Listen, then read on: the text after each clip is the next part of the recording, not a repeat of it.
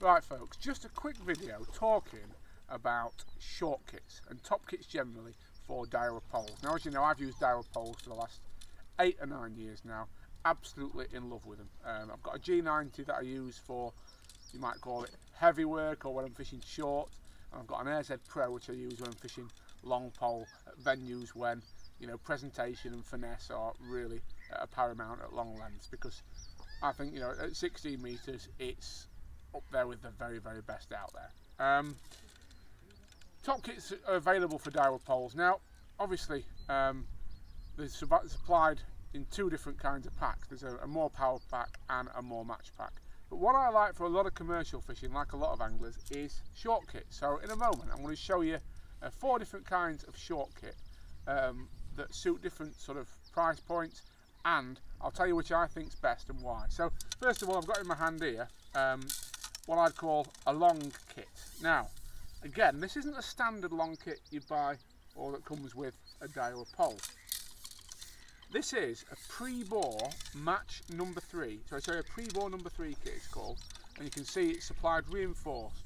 So then I get this drilled out and I fit into this a Preston roller puller bung. I love these Preston roller puller bungs. I think they're far superior to the Daiwa grooves, which I think wear you elastic. I think these are much better. Now, so it's a pre-bore number 3, and then I buy a match number 2 kit to go on the end of that. So the whole kit, I'm sort of 6 foot tall, it's stand up, it's about 7 foot probably in length.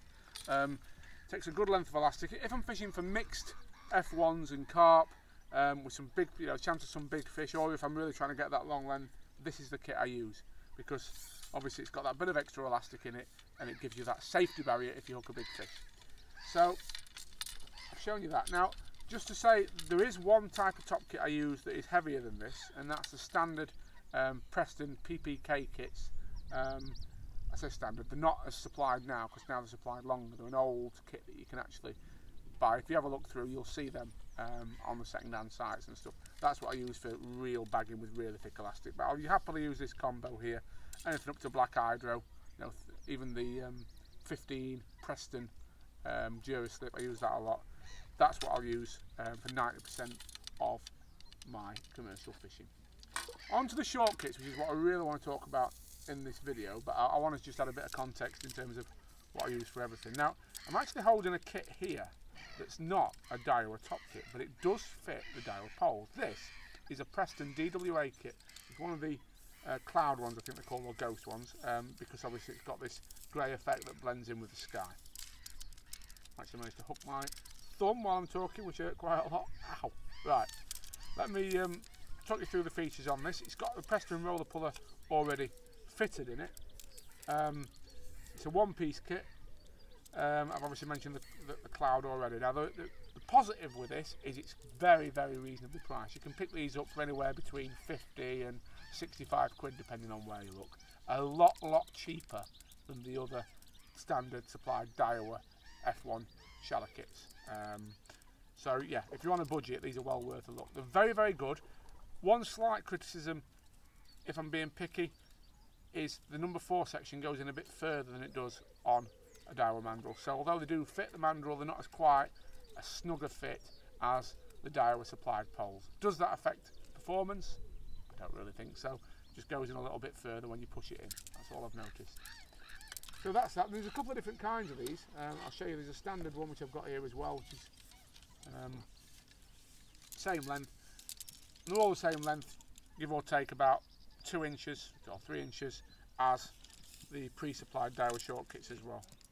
So yeah, really like these. This is obviously just a standard coloured one as well, without the cloud effect on it. Again, for the money, fantastic. Then we move on to the standard F1 into elastic speed kits supplied by Daiwa. Now this is a one-piece kit again. They're not supplied quite like this though. The way that these are supplied is with no drilling out done, so you have to sort of fit your own puller kit to them, and it's a Preston roller puller that I've put in there. And again, I just love these. I think they're much kinder on your elastic than the grooves that are standardly supplied by Daiwa. Now, some of these are supplied with the grooves already in, but you can actually take them out, drill them out, and put a roller puller in if you're careful. Just use a Dremel. You actually get the bit supplied by Preston. You can buy it with the roller puller that you need to drill out that hole and put that in. So that's what I'd do. These are what I use for, I'd say, 90% of my short kit work, simply because I've got more of them. But there is something that I think is a little bit better, and I'm going to come on to that now.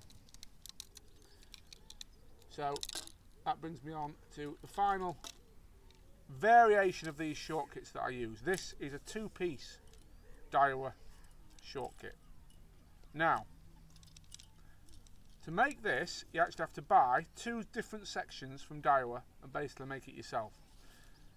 It's a pre-bore, sorry, it's not a pre-bore, it's a standard match number 2 to start with, so that's just a standard number 2 for a match kit that I bought there. And then this is called, I'll put the name on the screen, the exact name, but from memory it's something like a short mega number 3 or a short power number 3. I'll put the exact name on because I'm not the best at remembering specific names of everything like this, but the name will be on the screen now. Again, this is supplied though just as a short section. There's no reinforcement on it. So what I've had to do with this is take it to Danny Sixsmith, who does pole reinforcements up in the northwest, and he's fitted me this lovely little wrap on there, and he's also fitted me the roller puller. Now this whole kit I think is the best performing of any short kit out there, and the reason for that, because it's two-piece, it's just got a little bit more give in it. So when you do up that big carp, you've just got that little bit more play in the top kit, so it doesn't break you basically. The short kits are designed to improve a pole's performance, they're designed to be rigid, they're designed to be stiff, they're brilliant for that, but I do like the fact that with these kits you've just got that little bit of give in them. However, in total, to do it this way, you've got to buy the roller puller, you've got to pay for this bit to be reinforced, you've got to buy the two sections separately, and obviously the bush on its own. I think if you add it all up, it's more like 150 quid than 100 quid for the Daiwa standard supplied kits, and of course 50 to 65 quid for the Preston DWA kits. So 3 different kits, 3 different price points. I hope that's shedded some light on what's out there. As I said, I think this is the best performance. How much better is it? It's marginal. A lot of top anglers do use this combo though, I will say that. If money's no object, that's the way I'd do it. I'll obviously put the name of these sections on the screen now. But if you're on a budget, and as I said, you're not compromising performance very much at all, if you pick up one of these for, as I said, between 50 and 65 quid. I hope that sheds some light on it, folks. Thanks for watching. I'll see you all on the bank soon.